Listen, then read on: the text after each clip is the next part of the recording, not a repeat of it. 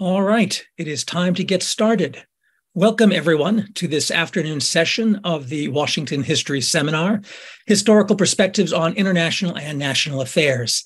This afternoon, we focus on a new book by Susie Colbourn titled Euromissiles, the Nuclear Weapons That Nearly Destroyed NATO, published in mid-November by Cornell University Press. Our discussants this afternoon are Giordana Pulcini and Aaron Bateman. I'm Eric Arneson from the George Washington University, co-chair of the Washington History Seminar, along with my colleague and fellow co-chair, Christian Osterman of the Woodrow Wilson Center. The Washington History Seminar is a collaborative and nonpartisan venture of the Wilson Center's History and Public Policy Program and the American Historical Association. For over the past decade, the seminar has been meeting weekly in pre-COVID times, in person at the Wilson Center, and since the pandemic and I guess post-pandemic era here in the virtual realm. If you have your calendars out, please take note. Next Monday, the Washington History Seminar features Frank Cosello's just published biography, Canon, A Life Between Worlds. And behind the scenes are two people who make these seminars possible, Pete Bierstecker of the Wilson Center and Rachel Wheatley of the American Historical Association.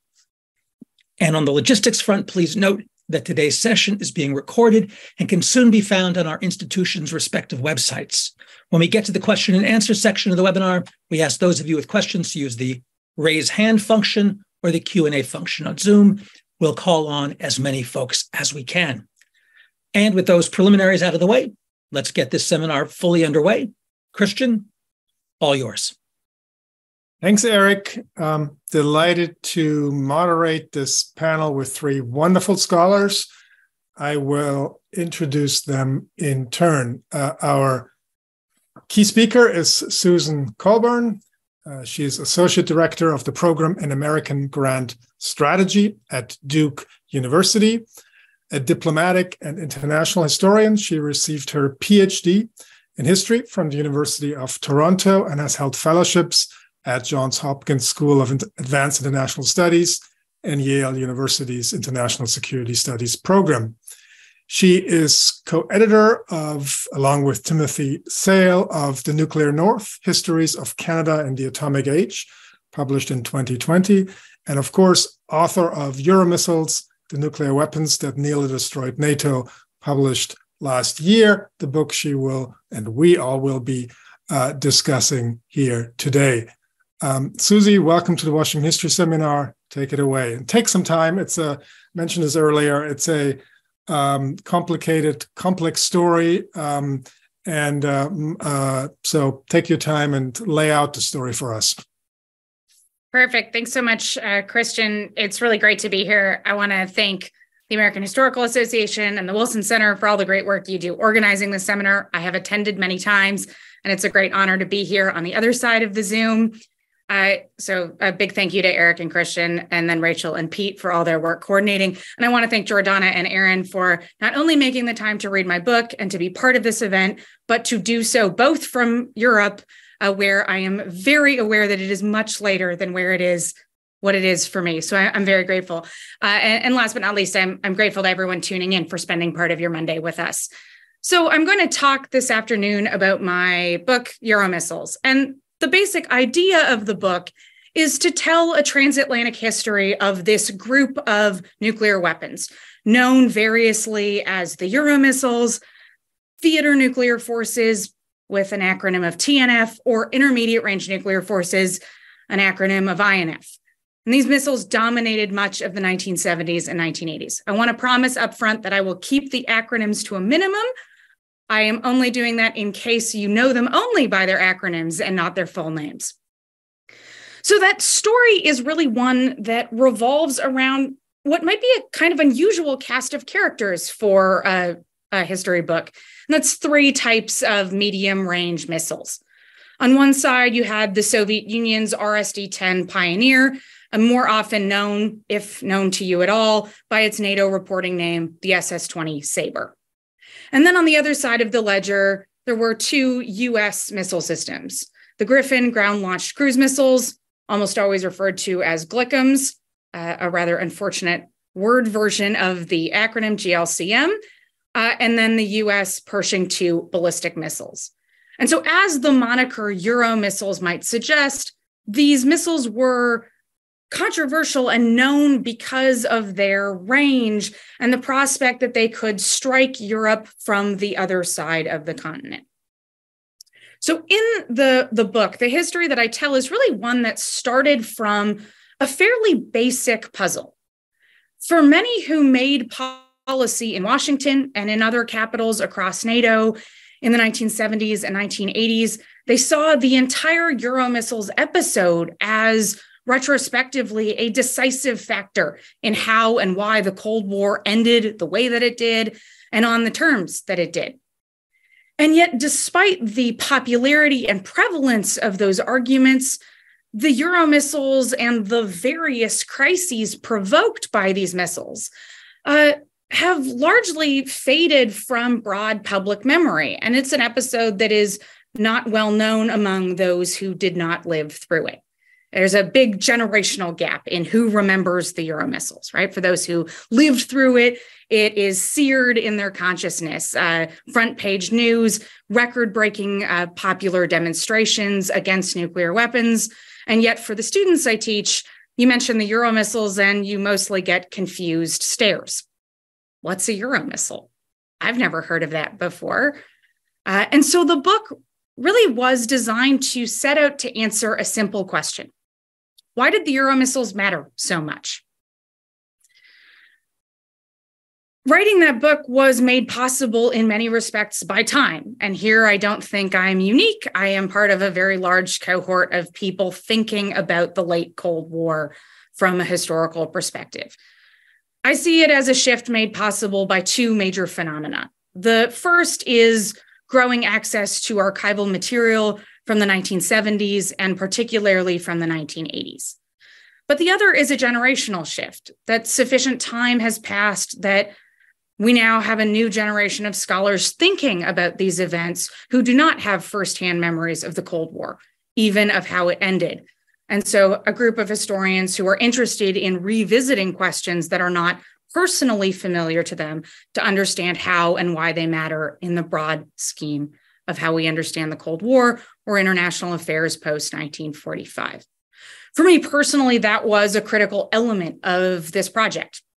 I wanted to write an accessible account, a strong emphasis there on accessible, of an immensely complex issue using recently released and newly available archival material.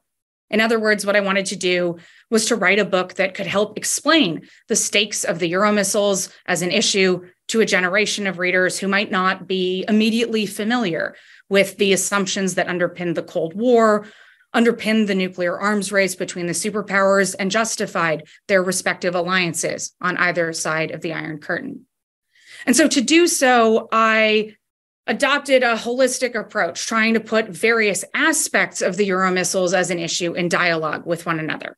To make that a little bit more concrete, I wanted to put widespread social movements and record-breaking protests alongside alliance politics and nuclear strategy and superpower diplomacy to tell the story of the Euromissiles in the round. And so I made the choice to put NATO at the center. I want to be clear. I think there is a great book to be written about the Warsaw Pact and the Euromissiles, but an alliance of 16 by 1982 was already enough of a challenge to fit in a book. And so I hope someone else will take up that challenge who has the language skills in Polish and Czech and German to leverage those sources.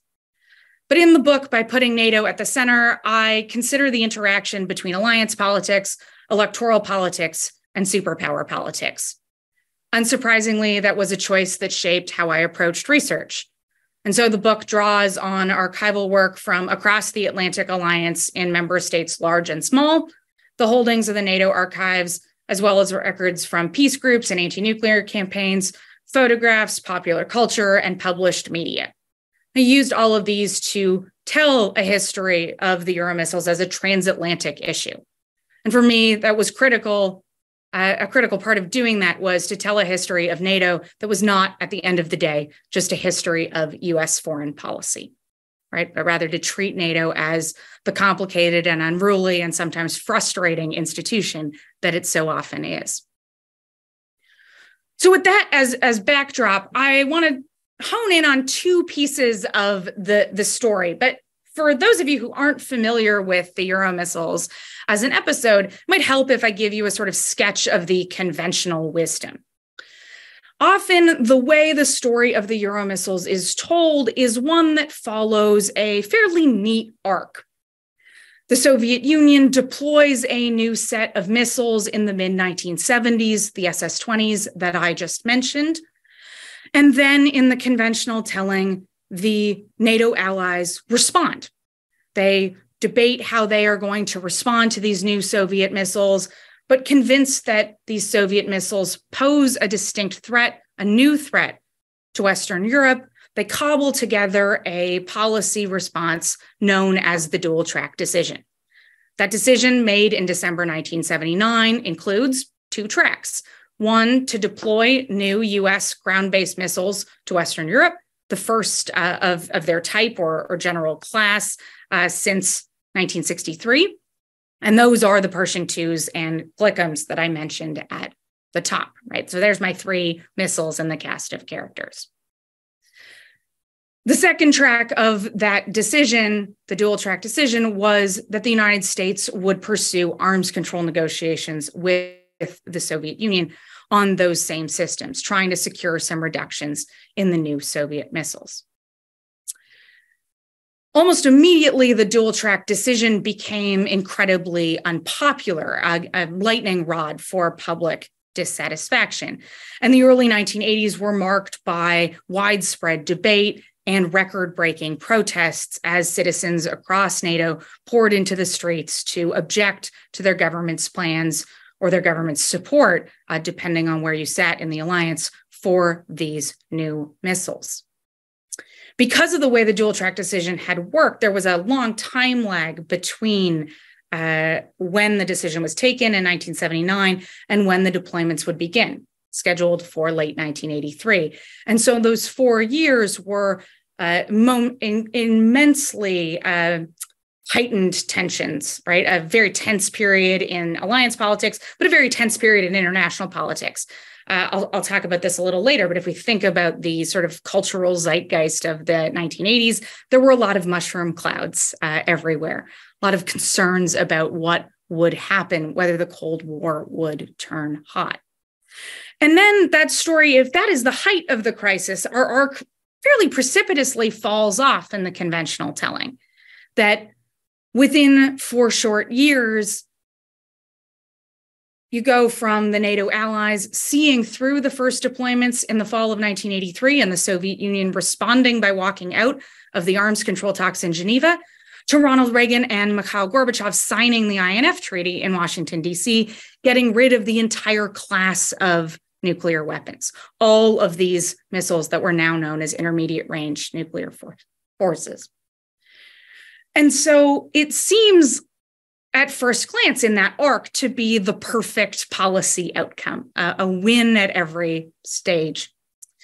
And the story that I tell in the book doesn't debunk that, but tries to contextualize that neat arc in a more complicated story to explain how its roots were much deeper and the aftermath, a sort of forgotten episode of the Euromissiles that occurred after the signing of the INF Treaty, and to capture much of the uncertainty, right? So with hindsight, we know that there was that sort of neat arc that it appears. But for those who lived through it, none of those episodes were so certain. And so one of the things that I tried to capture in the book is just that sense of uncertainty and how many different paths might have been taken. So with that as a backdrop, and anyone, whether it's Giordana or Aaron or anyone out there in the audience, should feel free to probe me on any pieces of that story. I'm going to, with an eye to the time, focus primarily on 2 aspects here and dig into them a little bit more. The first is about the beginning moment, where the issue of the Euromissiles comes from. And then I'll turn and talk a little bit about that forgotten episode that I alluded to, what happens after the signing of the INF Treaty in 1987. So the conventional wisdom, as I just indicated, holds that the entire issue of the Euromissiles really originates with the Soviet deployment of the more advanced SS-20s in the mid-1970s. These weapons were a significant upgrade in Soviet capabilities in the European theater from an earlier generation of medium and intermediate range missiles like the SS-4s and SS-5s. And so in the conventional telling, the Soviet SS-20s posed a new threat to Western Europe and forced NATO to respond with deployments of its own. NATO's response, as this telling so often goes, was spurred by a famous speech given by the West German chancellor of the day, the Social Democrat Helmut Schmidt, at the International Institute for Strategic Studies in London in October of 1977. And Schmidt's warning served as the sort of clarion call, culminating at moving the ball forward, sounding the alarm about the risk to NATO, and setting off a chain of events leading to NATO's 1979 dual-track decision. That conventional wisdom misses the point. The arrival of the Soviet SS-20s did not create a new problem. It added to an already existing one. The Western allies, particularly the Federal Republic of Germany or West Germany, were already deeply concerned about the implications of parity between the United States and the Soviet Union. So the prospect that both of the superpowers had reached a degree of size and shape in their strategic nuclear arsenals that they could offset one another, were relatively equal. Those concerns were made worse with the signing of the first agreement to limit strategic weapons, the 1972 US-Soviet agreement, SALT I, the Strategic Arms Limitation Treaty. West Germans in particular worried that parity would erode the United States' ability to extend its deterrent to Europe. But even after the deployment of the SS-20s, the degree to which these new weapons these new Soviet weapons posed a risk to NATO was far from clear. West German officials were alarmed and worried about the rise of a distinct correlation of forces in Europe, separate from that between the United States and the Soviet Union. So something that they often referred to as the Euro-strategic balance. But basically, the idea was that the situation in Europe, the security situation, the strategic situation facing Western Europeans was different than that of the United States. And this raised the specter of decoupling, which was a rather clunky word, but a classic boogeyman of NATO politics, where officials on both sides of the Atlantic worried that the United States' ability to protect Western Europe might no longer be effective. Both the Ford and Carter administrations offered repeated assurances that the new Soviet missiles did nothing to change the overall balance of power, that the protection offered by the US nuclear umbrella would remain the same even with the upgrades in the Soviet arsenal. The Carter administration's shift in position was the result of another nuclear issue, the crisis over the enhanced radiation warhead, a weapon better known as the neutron bomb. Press leaks in the summer of 1977 drew attention to this new tactical weapon buried in the budget of one of the US agencies. And news of this neutron bomb quickly set off a firestorm and galvanized protesters. It stoked a resurgence of anti-nuclear activism after years in the doldrums. And against that mounting public opposition, the NATO allies struggled to cobble together a plan to deploy these new anti-tank systems. That was a painstaking effort, as they tried to reach an agreement. It was an effort that occupied much of the winter and spring of 1977 and 1978. And then, when the Allies were finally on the verge of approving a complicated three-part package, Jimmy Carter pulled the plug. The entire package was scrapped. Carter's decision was roundly criticized. His choice to walk away from the package was taken as evidence of moralistic temporizing and a lack of leadership, confirming many of the worst stereotypes already circulating about what kind of president or foreign policy leader Jimmy Carter was. In the press, aides of Helmut Schmidt and his longtime foreign minister, Hans-Dietrich Genscher, mocked Carter and derided him as a religious dreamer. Carter, for his part, refused to let members of his administration push back, much as some of them, Zbig Brzezinski and the Vanguard, wished to do so. But Carter believed the cost would be too high if it caused even more difficulty in the administration's dealings with Helmut Schmidt's Federal Republic. There was, I think this is we can't exaggerate this, no love lost between Carter and Schmidt. It was a very acrimonious personal relationship. And Carter aides described Schmidt as a know-it-all, convinced he would be a better president if only he were eligible for the post. Now, I provide this capsule of the neutron bomb episode and that political fallout to show that the road to the dual track decision was not a direct line from the SS-20, but rather had a number of other intervening stops along the way. What convinced the Carter administration that it was critical to respond particularly to West German concerns was the fallout from the neutron bomb episode. That political fallout made it impossible to continue ignoring or shunting aside West German concerns about the new Soviet SS-20s and the overall viability of NATO's strategy of flexible response, this escalatory strategy that NATO had adopted at the time, where it could planned to meet Soviet capabilities at every step of the chain in a rough sense in order to ensure that deterrence held. It was only in the wake of the neutron bomb that the Carter administration came around on the need to deploy new missiles to Western Europe. It took another 18 months to reach an agreement. And what resulted in December 1979, the dual track decision I discussed briefly a few moments ago, was a complicated arrangement around those two main components.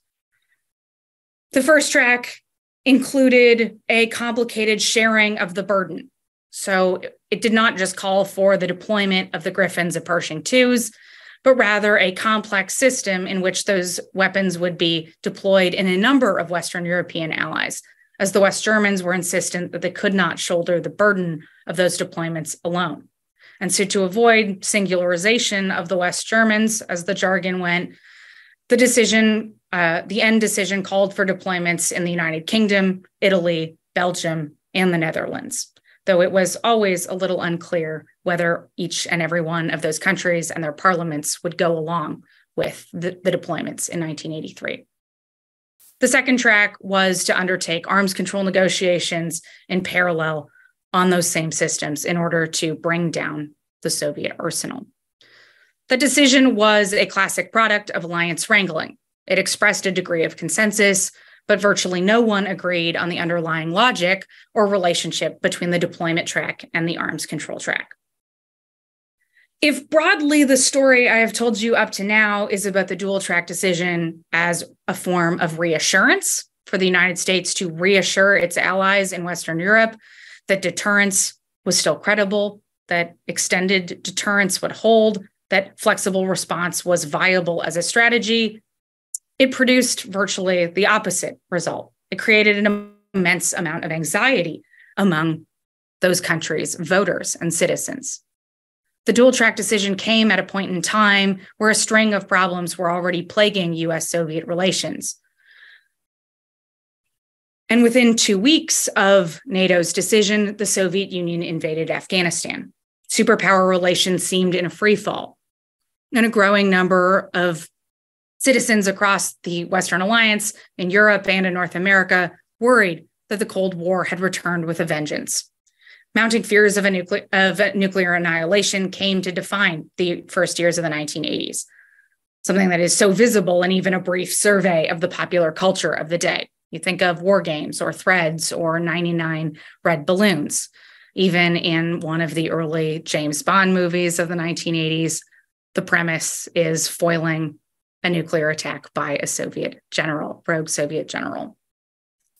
With mushroom clouds everywhere in the sort of the climate and of the time,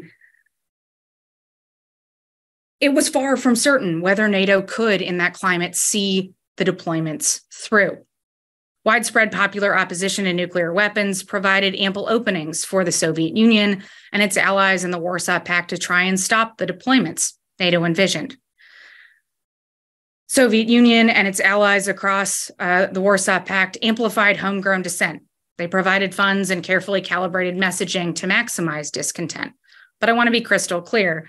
Critics of the dual track decision came from diverse backgrounds and political traditions. They were not by any means all bankrolled by the Soviets or in cahoots with the communists.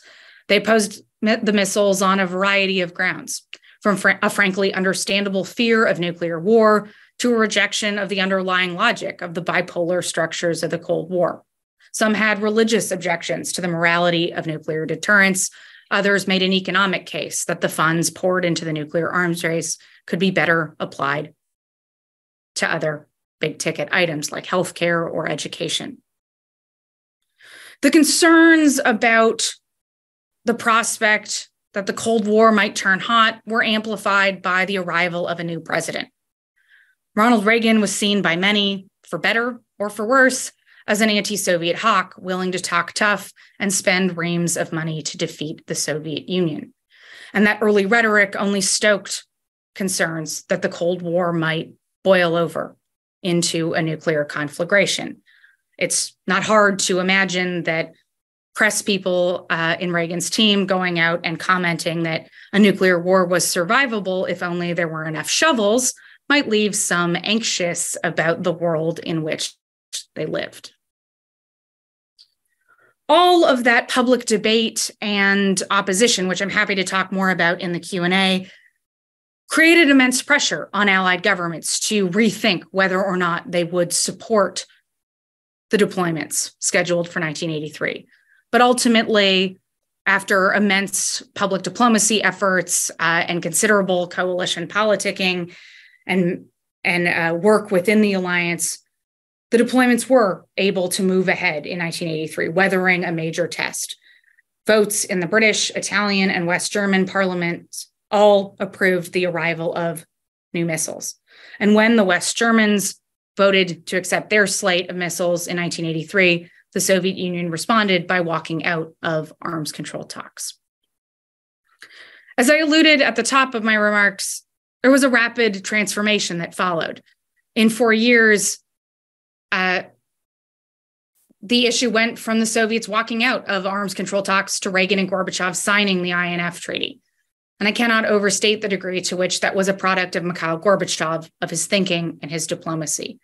It was Gorbachev who was willing to rethink critical aspects of the Soviet arms control position, willing to untie the package and decouple an agreement on intermediate range nuclear forces from the Strategic Defense Initiative. Gorbachev was willing to accept a lopsided deal that retained clear U.S. advantages. The Soviets destroyed 1,000 more missiles in the final agreement signed in December 1987 and agreed to a much more aggressive inspection regime than they'd ever agreed to before. But the treaty also preserved U.S. technological advantages, as if those earlier advantages were not enough. The United States and the Soviet Union dismantled and destroyed every ground-based missile from 500 to 5,500 kilometers, but that left air and sea-launched missiles, where the United States had decisive advantages, untouched. If we think about how the United States waged wars in the 1990s, it's hard not to escape that was a huge and formative decision for the United States and the way it operated in the world, used military power in the world after the Cold War. I want to fast forward to the end. I know I've gone quickly through the 80s because I think it's the best known part of the story. And I have a feeling Giordana and Aaron will pepper me with some questions that will enable me to go deeper into that part. I want to flag this forgotten episode at the end. It's easy to see the INF story ending at that table in Washington, D.C., with Reagan and Gorbachev seated side by side. But the aftermath of the INF Treaty caused a whole new round of angst within NATO as an alliance. The alliance confronted familiar difficulties about how credible extended deterrence, that protection the United States afforded with nuclear and conventional weapons over Western Europe, would be now as a result of the removal of the ground-launched cruise missiles and Pershing IIs. There was also a new round of problems over the weapons left outside of the INF Treaty, those short-range nuclear forces, or SNF, with a range under 500 kilometers, were due for modernization in a sort of terrible and unfortunate coincidence of timing. Those weapons caused particular problems in the Federal Republic of Germany, as their short range drew attention to nearly all of the uncomfortable aspects of the West German position as a state in a divided nation straddling the front lines of the Cold War. If we visualize a map of Cold War Europe, the prime place you would want to station a weapon with a range under 500 kilometers is close to the border. And that meant in West Germany, targeting West Germany's neighbors. Was a particularly fraught prospect in 1989 when it seemed a terrible way to celebrate the 50th anniversary of the Nazi invasion of Poland by upgrading the weapons targeting Poland from German soil. West German frustration and bitter debate over whether or not to modernize these missiles created knock-on problems in the alliance. Margaret Thatcher, in particular, chafed at West German opposition, frustrated at what she saw as an increasingly outsized West German role in NATO's decision-making. She worried that a swell of popular opposition and deft diplomacy on the part of Mikhail Gorbachev would leave the Western allies exposed and facing pressure to remove SNF, remove all of the short-range nuclear forces, just as they had done with the intermediate-range ones. The end result, Thatcher worried, would be the complete denuclearization of Europe, an unraveling of NATO's deterrent, and with it, the foundations of peace in post-war Europe. And so even in 1989, there was deep concern about the durability and viability of NATO's policies. The earlier deliberations and debates of the 1980s had fractured the security consensus in a number of NATO allies. And with that fracturing, many wondered if the alliance could still maintain and justify a posture based, at the end of the day, on nuclear weapons. It was a question that was ultimately swept away with the Berlin Wall and the communist regimes of Eastern Europe. But that sense of fragility, whether the still fresh debates over SNF modernization or the scars of the difficulties from the early 1980s, remained. And I think against that backdrop, it is not difficult to see why so many Allied officials were eager to see NATO play a vital role in the emerging post-Cold War order, rather than pack up shop and start over again. By way of conclusion, I want to flag one key takeaway. And in many respects, it is just a classic historian's reminder. It is all too tempting, knowing what we know about how this episode turned out, to look back and see a perfect arc and to assume it was a well-planned and wonderful success. That neat arc, that convenient story gives people confidence that we can somehow repeat the same success over again. And the story I tell in the book, with all its meandering and contradictions and complexities, I hope might give a few of those people pause. The Cold War was not guaranteed to end the way that it did, without nuclear conflict in Europe or with NATO fully intact. And as those events recede into the past, we would do well to remember how easily it might have turned out another way than the way it did. I'll leave it there. Thanks. Great. Thank you, Susie. Great survey of the book and your argument. Now on to our commentators. Our first commentator is Dr. Giordana Pulcini. She's a lecturer in international history at Roma Tre University, global fellow with the Wilson Center's Nuclear Proliferation International History Project, and really one of the key drivers and organizers behind our nuclear history boot camp. She teaches an MA course on the history of transatlantic relations at the University of Roma Tre. Her topics of research are nuclear history, U.S. nuclear strategic policy in the 70s and 80s, and U.S. nonproliferation policy during the Cold War. Giordana was recently involved in a project supported by the Swedish Radiation Safety Authority on the end of the INF Treaty. In the last few years, she has conducted extensive research, archival research in the United States, Italy, and India. Giordana, it's wonderful to welcome you to the Washington History Seminar. The Zoom room is all yours. Thank you, Chris, and thank you for having me. And Thank you, Susie, for your presentation, and congratulations again for your book. And I want to start by saying that you definitely achieved your goal of making a very complex story that you reconstructed in this book, easy to read and easy to understand. I mean, if it was not about such a also dangerous story, I would say it was entertaining sometimes. I mean, there were some parts, and I want to mention a couple of them, some pages that I particularly appreciated. For example, when you talked about the Guadeloupe summit, I could almost picture the four leaders in front of the beach talking about the dual track decision. Or, for example, when you told about the joke by the Soviet negotiator at Geneva, Kwitinsky, about the rabbit and the train. And I could picture again the astonished faces of the US negotiators that were listening to such a joke. So I think it's not easy because it was a really complex story, and I really appreciated the fact that it was easy to read, easy to understand, and easy to follow. Not only the account, but also the many arguments you made throughout the book. It is a complex story. And from this book, you can understand really how that was a long story that started in the early 60s and ended in the late 80s. So you cannot just go from 1976 deployment of the SS-20 to 1987 the INF Treaty. It's a much longer story, and the book has an impressive breadth because really you can follow what happened from the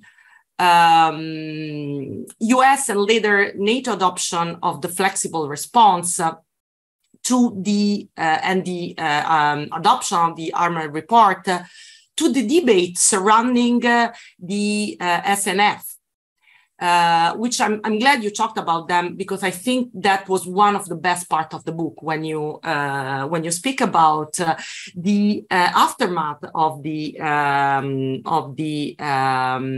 Euromissile story and the aftermath of the INF treaty. And another element that I really appreciated of your book is the fact that you can easily follow the bigger picture. So the superpower negotiations, the exchanges among the allies, the historical context, the entire Euromissile saga, without losing the importance of details. There are so many details in your book that are always connected with the bigger picture, and I think this is very, very important.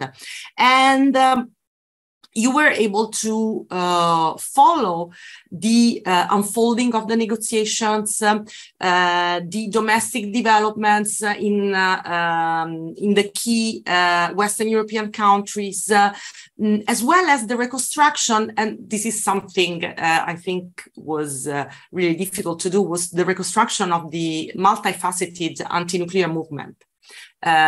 Which, as you repeated many times in the book, was non-monolithic. It was a kaleidoscopic movement with many different souls, many different people, movements, and groups.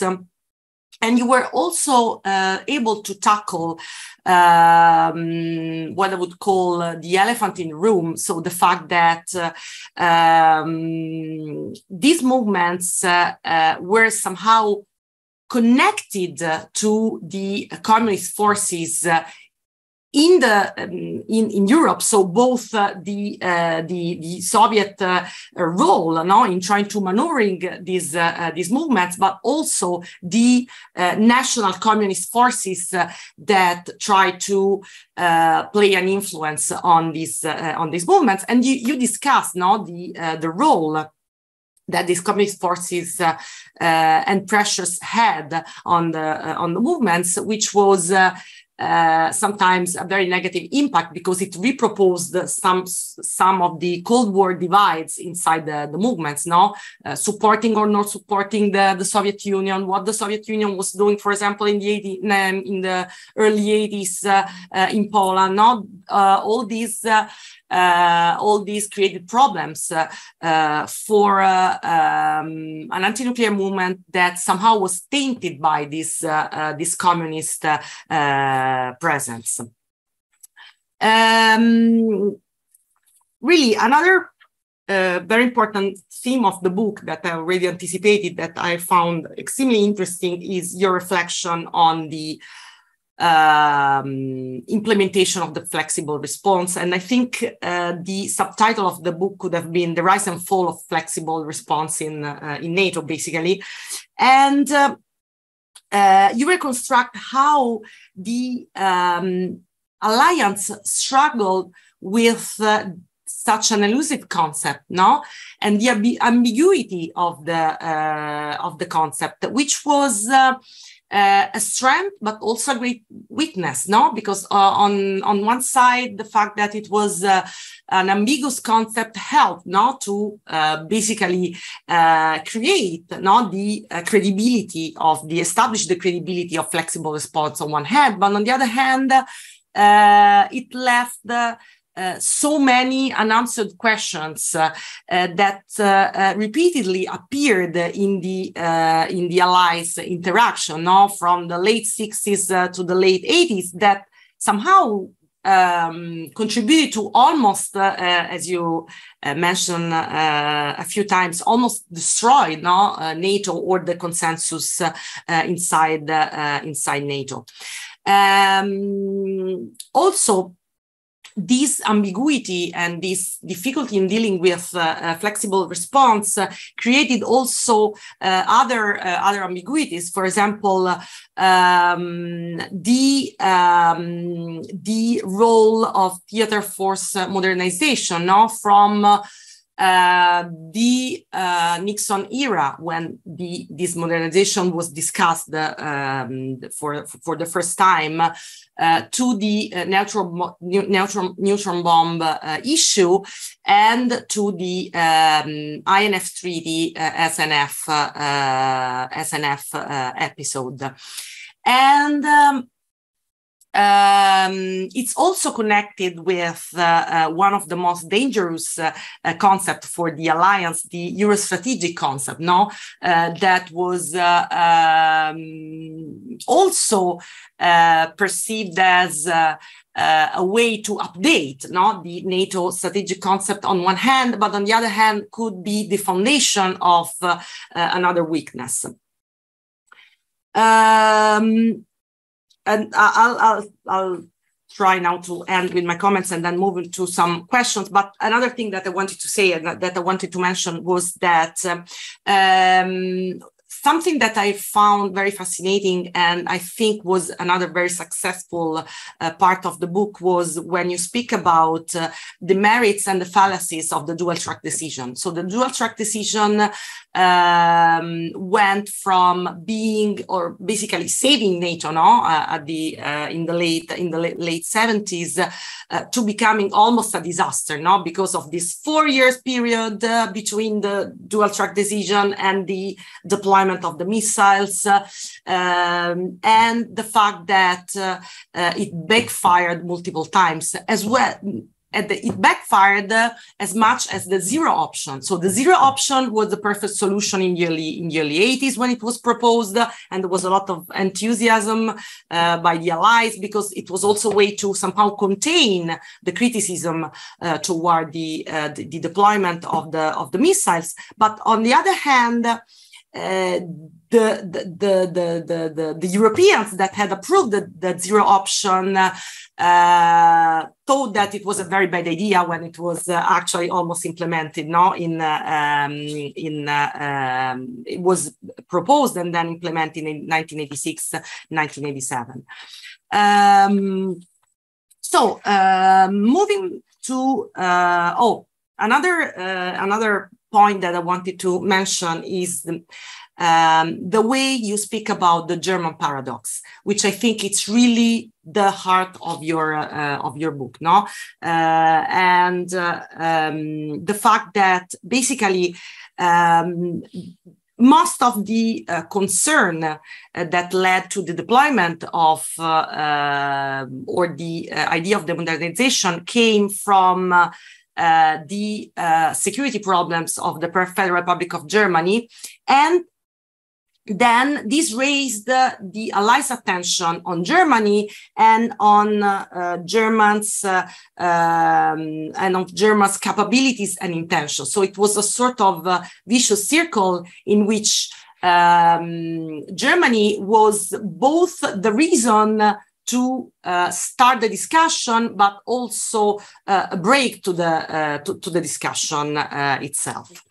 And so my first question is actually about Germany, about Western Germany. So how much do you think the Germans' acceptance of the NPT had a role in this story, okay? Which is something that you mentioned, but very briefly, but I think was really, really important. I mean, the fact that the Federal Republic of Germany officially renounced the nuclear weapons. And my second question is about the role of the Nixon era modernization program, the Schlesinger Doctrine, and so on and so forth. So, how important was that program on the on what actually happened later in the 70s? So, is it possible that basically the United States were selling something that they had already decided to deploy and started to develop? Because, of course, the development of the missiles had started years before, did not start in 1979, and the SS-20 just helped to sell that. And connected with this question, since in the early 70s there was Nixon and then there was Carter, and also there were different leaders in Europe. So how much the change of leadership had an influence in this story?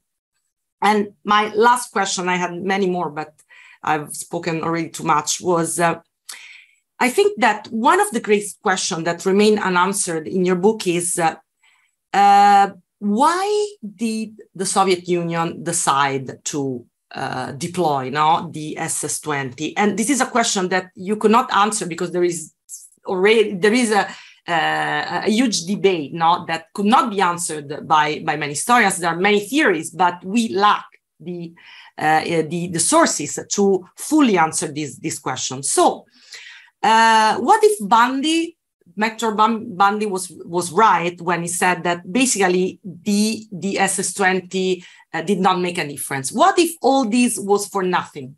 And so what about this possibility? And is it possible that it doesn't even matter because the whole story was at the end of the day a shock, but also therapeutic for the alliance? Thank you. Thanks, Giordana. Susie, you want to take on these questions? Yeah, there's a light package of questions. Yeah, we'll give Aaron some time to think of some more. Yeah, this is great, and I really appreciate all your kind comments about the book. I'll focus on the questions, but maybe draw in a couple of the strands that you highlight there. I'll maybe take them in chronological order so we can start with the Nixon era program of modernization and the Schlesinger Doctrine, right? The studies that the Nixon administration did on the potential of limited nuclear options in the 1970s, and whether or not they were selling a missile already developed. One of the most interesting parts of the story for me as I was writing this is how when you start to pull the threads before 1976, how far back they run. So the biggest debate I had in the book was, where do you start? I had a previous version where I started in 1952 with the Lisbon decision about force structures within NATO and debates about how you reconcile conventional versus nuclear power. And then that was a very long and meandering version. And so that got sort of truncated into the introduction.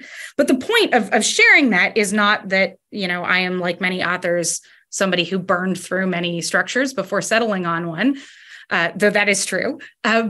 But that so much of the story of the Euromissiles is about the structural problems of NATO, right? If you were to design an alliance in the early Cold War and you could have your pick of what you would have, NATO has the worst geography of what you would ever choose. You would never want your most powerful state to be an ocean away from all of the countries that you'd like to protect. And then you need to, in particular, protect this divided country on the front lines that all of its neighbors have, for good reason, some concerns about. And so there is a multi-layered structural problem that NATO is sort of constantly navigating during the Cold War. The Nixon era programs in particular, I think, are a really telling admission of exactly this ambiguity of flexible response that you were talking about before, Giordana, right? That it's an admission. The Nixon administration is happy to acknowledge privately that flexible response does not work and that they do not have the plans to make it work. Frank Gavin has written about this beautifully.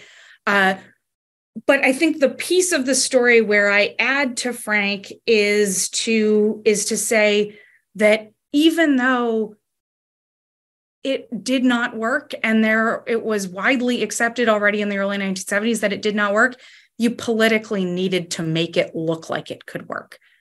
And so there was a military rationale that never really panned out quite the way that they wanted, but the political rationale was so important that you needed to maintain the convenient fiction. And so that was always the struggle of the Schlesinger doctrine and those modernization programs, was that they were really difficult to sell in an Allied context.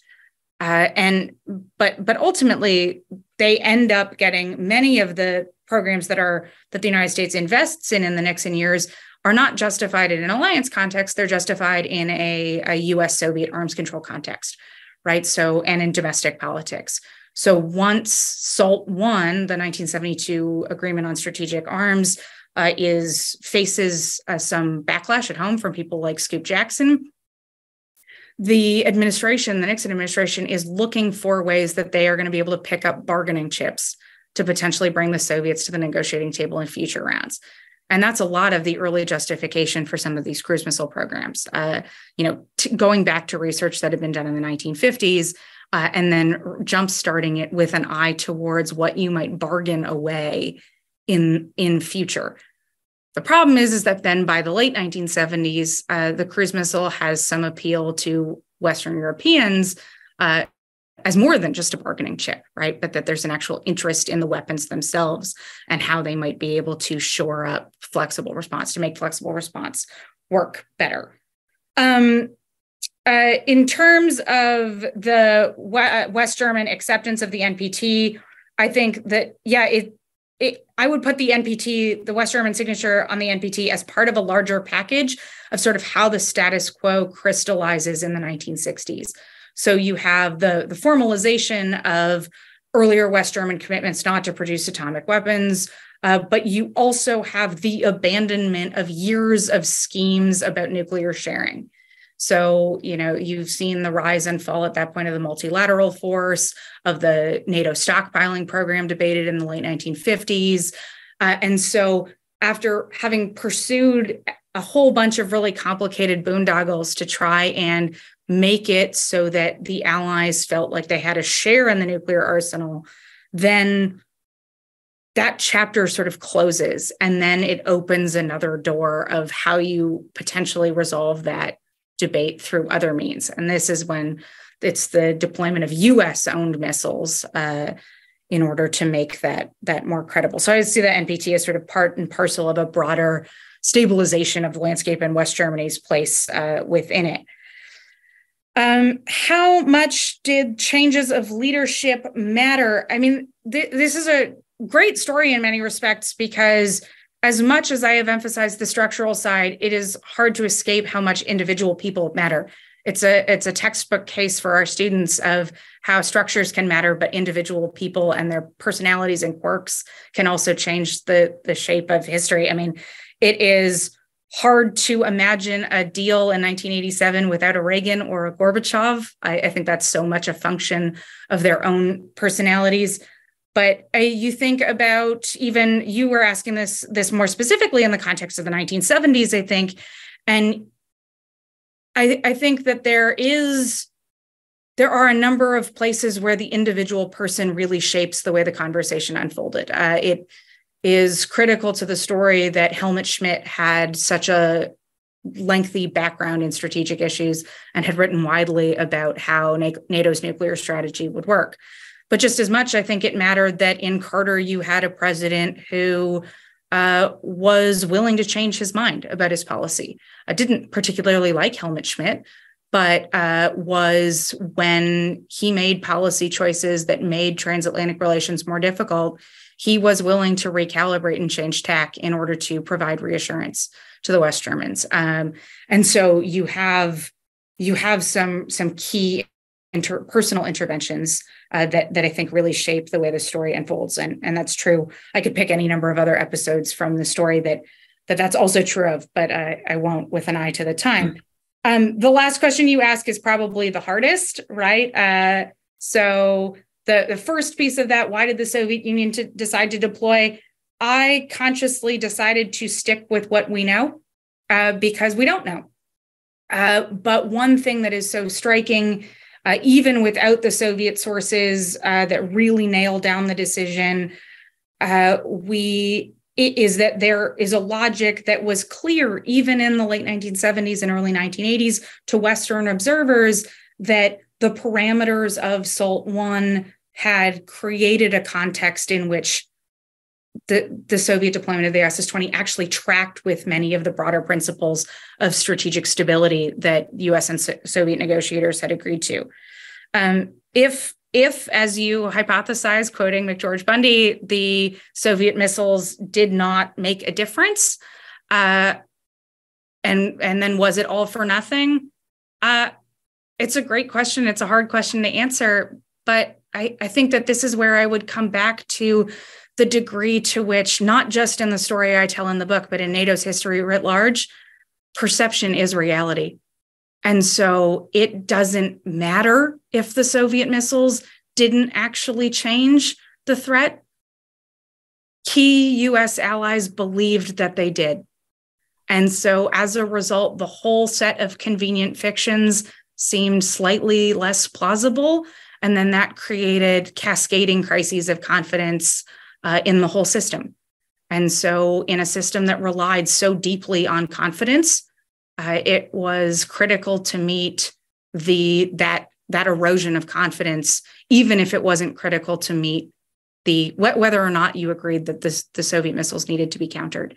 That turned out not to actually be the thing that needed to be responded to. Thank you. Before I give Aaron, who's been patiently waiting now at 11 p.m. at night, I think, in Oslo, the floor. Let me remind our viewers that if there's time, we'd like to bring you into the conversation. We will preference those of you who use the raise hand function and can chime in directly. You'll be queued and asked to unmute yourself, or as some of you have already done, you can use the Q&A function, and I'll put some of those questions to our panelists. With that, Aaron, let me introduce our final commentator, speaker. Aaron Bateman is Assistant Professor of History and International Affairs at George Washington University. He is a faculty member in the Space Policy Institute within the Elliott School of International Affairs. His research takes place at the nexus of science, technology, and national security during the Cold War. Dr. Bateman's work draws from archival collections in the United States, Western Europe, and the former Soviet Union. His first book places Ronald Reagan's Strategic Defense Initiative in the context of a more militarized American approach to space that had emerged in the 1970s, and shows how divergent views of space militarization influenced US foreign relations through the end of the Cold War. With that, Aaron, over to you for your comments and questions. Well, thanks so much for having me, and I'm going to try to keep my comments and questions as short as possible to leave room for Q&A as well. So just right off the bat, I want to say, Susie, I think the book is such a valuable contribution to political, diplomatic, social, and military histories of the Cold War. I think you did a really fantastic job weaving together the complex inter-alliance deliberations over defense strategy and arms control, and bringing in these social movements that were of such great consequence for NATO's decision-making in the 70s and 80s. I think your archival work is living proof of the fact that many of the alliance's key exchanges and discussions took place outside of the formal alliance organizations and channels. And I really want to applaud your hard work in so many different archives on both sides of the Atlantic. That's no easy feat. So there's a few aspects of the book's framing that I want to highlight as especially significant, and echo some of the comments that were already made. And the first is that the book shows that the 80s were not wholly unique in terms of crisis in the alliance, and that tensions in the 80s were really in continuity with earlier concerns about US security guarantees in Europe, the role of West Germany in the alliance, and the consequences of strategic arms limitation for the balance in Europe. And to this end, I think you did a really nice job putting NATO's alliance dynamics in the 80s into a much broader context, going all the way back to the 1960s without losing perspective on these critical developments in the 1980s. I think you also did a very effective job of decentering the United States from the story without losing sight of the significance of the United States, both in transatlantic and superpower relations. And finally, the book shows just how significant various social movements were in shaping political discussions, especially about arms control, as well as nuclear modernization and nuclear strategy, and also showing how there wasn't perhaps as much uniformity in these various social movements as was previously thought. I think a key theme throughout the book is this theme of tension stemming from the desire for stability, but yet needing to have an external threat that can justify the alliance's existence. And this, of course, is not something that's unique to the time period that Susie's looking at here. This is something that we've seen in the post-Cold War era as well. And the tension plays out very prominently in the context of détente. And I think the book really contributes to a growing body of literature that prompts us to reconsider the nature of détente. And I think that you compellingly argue that détente was not a departure from the Cold War, but rather a new, more effective means of waging it.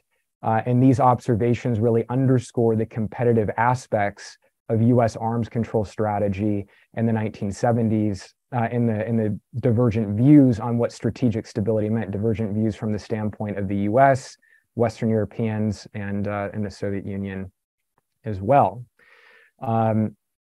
Thinking about the historiography of nuclear weapons, and also echoing comments that were made a few moments ago about flexible response, we find that there were just so many divergent views of nuclear strategy within NATO. And we can see just how divergent were the public presentations of flexible response from the fact that it was not flexible in reality. And I hope that as more archives are open, we'll get even greater insight into NATO's nuclear planning, along with the alliance's conventional military coordination mechanisms. Something that really struck me was the insight that the book provides into the nature of arms control agreements and thinking about what is actually required to make a successful arms control agreement happen. And we can see just how messy the arms control deliberation process was among members of NATO and how consensus was oftentimes lacking, and how the embrace of zero in particular really left so many of the Western Europeans terrified. Thinking about this idea of the imbalance of the INF Treaty, I think it's really interesting to consider why Gorbachev was indeed willing to sign off on so imbalanced a deal. And you talk about the severe economic challenges, his own struggles with alliance management, and the fact that both he and several of his advisors were trying to rethink the role of Moscow in the world. In seeing that pressure from ground-launched cruise missiles and Pershing IIs were perhaps really secondary considerations at best in Gorbachev's calculus. But I think in zooming out, and when we think about especially perhaps policymakers today that are trying to look to the 1980s and find lessons that can be derived for arms control today, I think that your book actually shows that the situation in the 1980s, the conditions that led to INF were quite unique. In thinking about the personalities involved, Gorbachev and Reagan, their views on nuclear weapons, the geopolitical situation at the time, and that should cause us to be very cautious in using the INF treaty, using the conditions that led to INF as some kind of replicable model for today. So a few questions that I have relate to, first of all, INF and the imbalance. And I'm interested in your views on Reagan's perspective on the imbalance of the deal. So we know that Reagan wasn't always well attuned to the technical nuances of arms control, didn't necessarily always pay close attention to the technical nuances. And so I'm interested in your thoughts on if Reagan really saw INF in competitive terms, if he really wanted to lock in these key advantages, or how much of that was just a byproduct of interagency deliberations in the US national security establishment that made its way into the final negotiating strategy. The other question that I have is European views, or related to European views, on verification of INF. So we know that verification was a really controversial issue in the United States. It was a subject of visceral disagreement inside the US interagency, especially between State Department and DoD. So I'm interested to what degree was verification an issue for the Western Europeans, and to what degree they actually had confidence in US technical capabilities to monitor Soviet compliance with INF, and also to what degree verification was a public issue in Western Europe. Also, in thinking about this idea of threat perception, and oftentimes the reality that the perception of the threat wasn't in line with technical realities, to what degree was intelligence being shared among NATO members about the Soviet threat? And do we really have much indication from what you've seen of how much intelligence did or did not actually affect these deliberations that are going on? And did asymmetry in access to intelligence affect the conversation? The fact that the US and the UK, for example, had access to more exquisite forms of intelligence than the West Germans and other members of NATO. And finally, if there's time, I'd be interested in your comments on the delinkage of SDI and INF. So there's a lot of ideas that historians have circulated on why Gorbachev did this, but I'm interested in your views on his motivation and the European views on linkage and ultimately delinkage between SDI and INF. Thank you. Thanks, Aaron. Excellent comments and some important questions. Susie, if you could take them on with an eye to the time, we have a number of people who'd like to ask questions. So if you could be succinct in responding to Aaron's 4 questions. Yes, I will do my best. These are all great questions. Thank you, Aaron. I really appreciate that. So with Reagan's views on the advantages of INF, this is a sort of classic puzzle of studying Reagan. There is not a lot of evidence in Reagan's own hand often. So if you work at the Carter Library, Jimmy Carter's thoughts are everywhere. Carter scribbled in the margins, Carter left notes to Zbig and told you what he thought. You can go a whole week in Simi Valley at the Reagan Library and never see Ronald Reagan's handwriting. So often what we know comes from what he put down in his diary, or what he told advisors, and then where that was reported, however faithfully, is up to us as historians to weigh in memoirs and oral history interviews. The biggest indicator to me that Reagan did have at least some appreciation of how clearly this agreement was advantageous to the United States and its position is that George Shultz in 1987 penned a series of memos that were very explicit about how getting an INF deal on these terms would be a huge keystone in a broader strategy to reduce tensions with the Soviet Union, but to do so in a way that was fundamentally favorable to U.S. interests. And I quote a few of those in the book, but the recent Foreign Relations of the United States volume, that is the 86 to 89 volume, has a number of these memos. And I think we can, based on how Shultz and Reagan operated, I think we can pretty safely assume that many of those assessments from Shultz made their way into Reagan's thinking. They tended to be, as you know, in close cooperation with one another. The question of verification is a great one. And this is a place where I really look forward to seeing what is released in the years to come archivally, because verification is very technical, and as you know, and so many of the declassification specialists, not just in the United States, look at a bunch of really technical language and go, that seems scary, we shouldn't release that. That seems like maybe there's something there that we should protect. And so we don't have as much information on the deliberations about verification as I suspect that there is out there.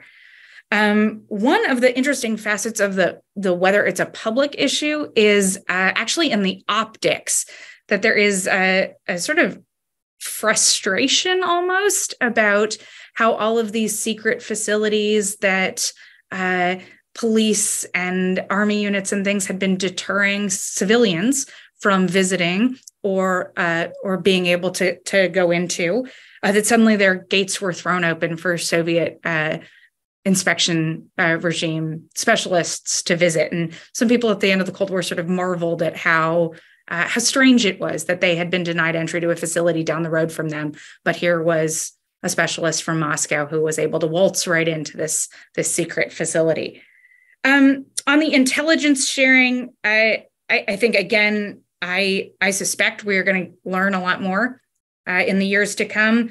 But I think the dynamic that you point to of a fundamental asymmetry in the intelligence produces some other really fascinating knock-on dynamics in the alliance, where regularly I read assessments that they knew the information sharing wasn't strong, particularly in the non-Five Eyes allies. So relations with the British were very strong. Relations with the Canadians sharing intelligence were quite strong. But say with the West Germans, not a Five Eyes member, so not nearly as strong. But then they would turn around and be frustrated that the West Germans didn't seem to understand the situation as Americans did, even though they weren't privy to the same information.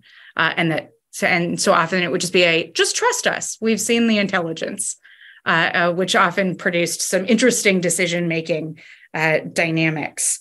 And so I think in that respect, the asymmetry of intelligence did shape the nature of deliberations, because there was often a dynamic of American officials saying, well, we just know better than you. You should just trust us.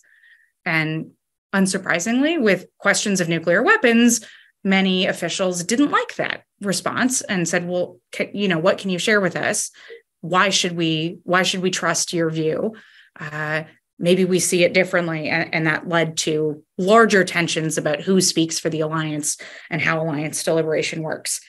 And then just very quickly on SDI and INF, you and I could talk about this a lot offline, but I think the SDI piece of the puzzle is a really, really fascinating one. And Gorbachev's decision to decouple that package, I really see as a result of a sense that time is running out.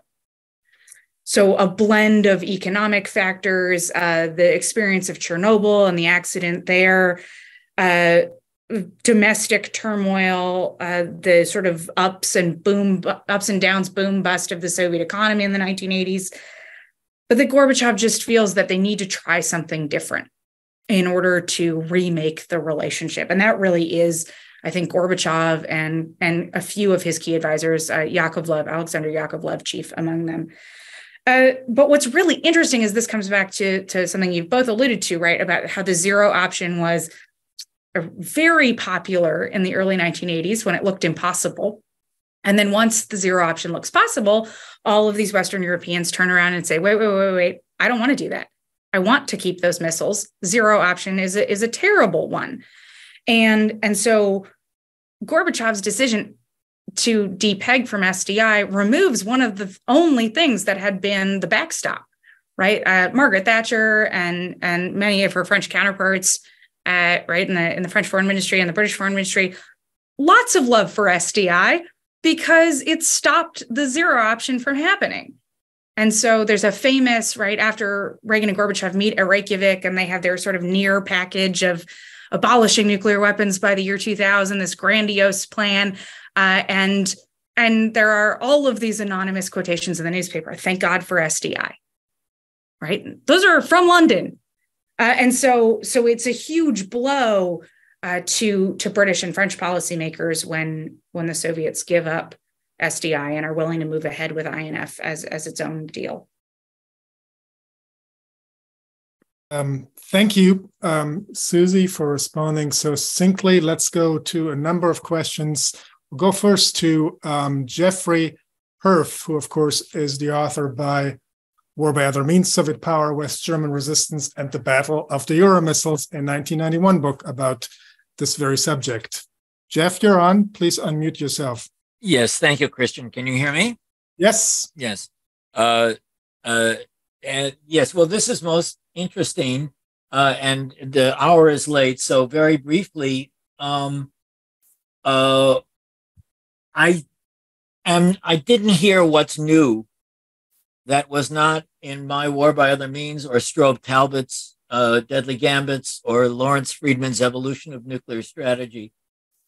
And I'd like you to state more succinctly what is new in your book as a result. What have we learned from your work in the archives that we didn't know in 1991?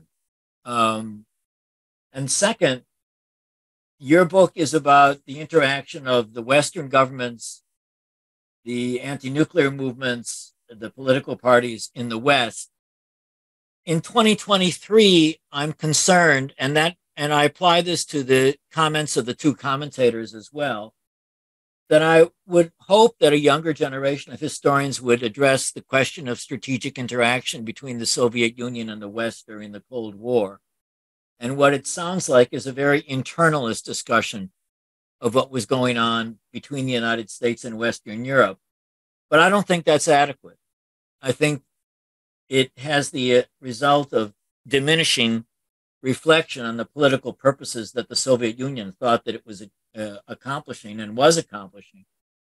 And I guess I'm one of those who could be convicted of offering what you call the neat arc. But the zero option and the deployments did turn out to be a smashing success. I shouldn't use the word smashing. A great political success, which is embarrassing for the people who oppose them. And I hear a little bit of that, both in your comments and in the commentators' comments. All right. Those are, you've done a lot of archival work. Tell us what's new and important as a result. Thank you, Jeff. Susie. Yeah, I think I am building on a bunch of great work, and I don't genuinely believe a lot in newness. I think that part of it is about acknowledging great work that has already been done and being built on that. So that might just be my own personal view. But I think what I am bringing to the table that is fundamentally new is three things. I think one, I have vastly expanded chronology of how we understand the Euromissiles that moves away from a specific focus on the apex of crisis and to situate it in a broader understanding of how the Cold War worked as a system and then ultimately collapsed as a system. I think two, as Giordana probably highlighted better than I did, I think I make a case for changing our understanding of how NATO operated during the Cold War, building in many respects on your own work to acknowledge the centrality of West Germany in a way that I would describe that NATO is not really a US-led institution, but rather a institution that was constantly being negotiated on a Bonn-Washington axis. Yeah. And then the third thing that I think I do is actually about the packaging. I think I take a lot of things that we knew, but that were confined to different books, and I put them in one place that is accessible, adding new archival texture and material and findings to tell a story that makes this very important episode accessible to a younger generation of people. And I see that as a critical contribution. Fair enough. Thank you very much. Thank you. David Kanan, please unmute yourself. There we go. Can you hear me now, Christian? Yes, I can. Great. I worked this issue intensely while in the government between in the late 70s and the early 80s. And Susie, your book sounds like your book relates very much what I remember. Congratulations on it. And I very much agree with you that this was not a neat arc. There were many frustrations along the way. And it did not have to end the way that it did. So it sounds like you've really got this thing very, very well. Two small points. One on the SS-20. I agree with you. We really do need something out of the Soviet and Warsaw Pact archives and to get a better idea of sort of the what's and the whys over there. It may be, though, that part of the story is not just to do with the logic of the fit of this weapon in the logic of arms control and nuclear security at the time, but also the fact that this was 2/3 of the SS-16, the failed ICBM. There was a program they had that hadn't worked, but the first two stages did. That very fact may have had something to do with the policy of its deployment. And also on the SS-20, it's also, I think, worth remembering that there was dispute within the US government at the time, and this went into well into 1979, as to whether this thing was just and had just theater range, intermediate range, or was it an ICBM? There were those who in the government argued it was an ICBM. That discussion went on for a while and did affect some of the debates that went on over what to do about it. The second comment is on the disparity between the various European reactions to all this and the American policy toward those reactions. After the failure of the ERW, the neutron bomb, and you're very right to connect this to what went on later, there was a deep concern that there not be another failure after Schmidt made his speech. That speech got a lot of attention, and not just publicly, it was taken very seriously by the administration at the time, and there was a real desire to respond to it, and that turned into what was eventually theater nuclear forces and became intermediate range nuclear forces.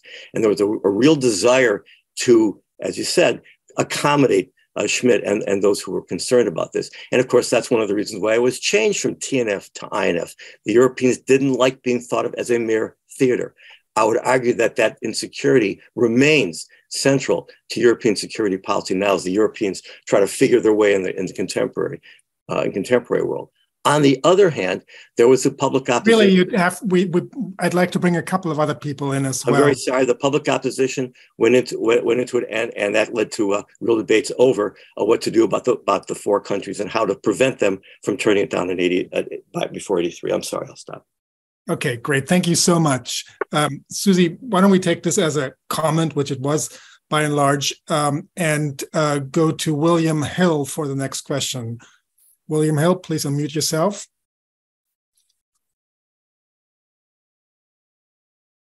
Still need to unmute yourself.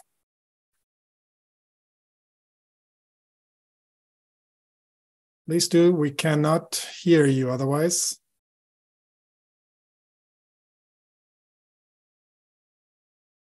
All right, since that's not working, let's go to Tom Schwartz. Tom Schwartz, you're next. Please unmute yourself. Can you hear me, Christian? Yes. Yes. Yeah. Susie, great book. I just want to ask a very specific question. To what extent did the failure of the Soviets to prevent and block the missile deployment in 1983 play a crucial or an important role in Soviet debates and the emergence of Gorbachev? Was it, in a sense, was it a significant factor in allowing Gorbachev's rise? Yeah, this is a great question and an incredibly hard one to answer. And it's bound up in so much of the legacy of how the Euromissiles story is remembered. I think I'm going to offer you a few vignettes that maybe hopefully add up to something like an answer.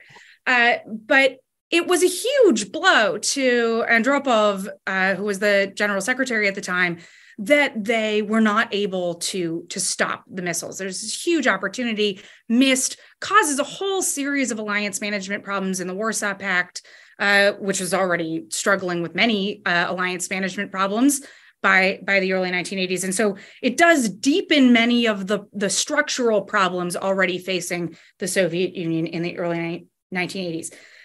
I guess the other piece of the question, though, is about how much it paves the way for Gorbachev specifically, and how much it paves the way for some type of change to regroup. And here I would point to the fact that the timing lines up very, very neatly to look like it is Gorbachev who agrees to come back to the negotiating table in the nuclear and space talks. But all of the diplomacy that brings and wrangling that brings the Soviet Union back to Geneva to start negotiating again on INF and the rest of the omnibus package is done under Konstantin Chernenko.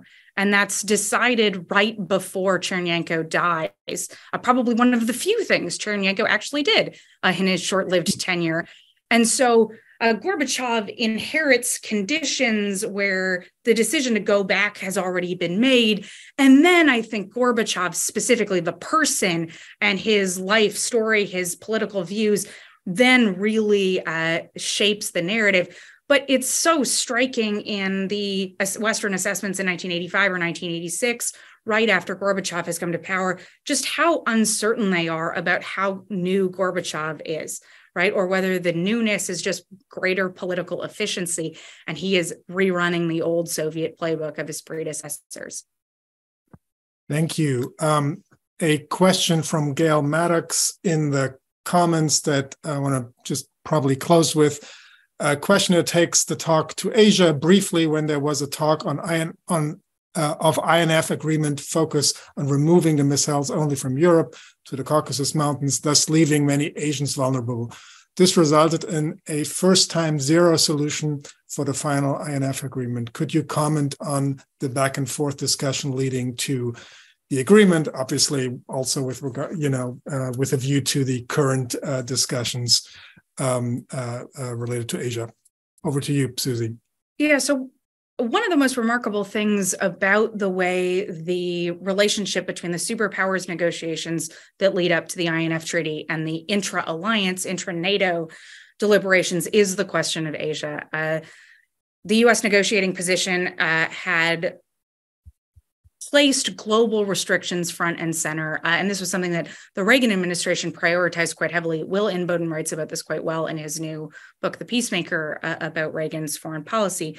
But particularly with an eye to Japan, right? The prospect that if they signed an agreement in Europe that would leave these missiles unrestricted in Asia, the Soviet Union might use it to target the Japanese to create new trouble in the American alliance system in Asia that was deemed particularly problematic by the Reagan administration. And so the Reagan administration is vocal in that a global agreement is really a critical part of the package. But what is remarkable about that is the degree to which they are able to convince the Europeans that that is worth keeping, right? That even for those who would benefit from a Europe-only agreement, there is just a remarkable amount of diplomatic effort on the part of the Reagan administration to keep the various European allies on side over getting a global reduction.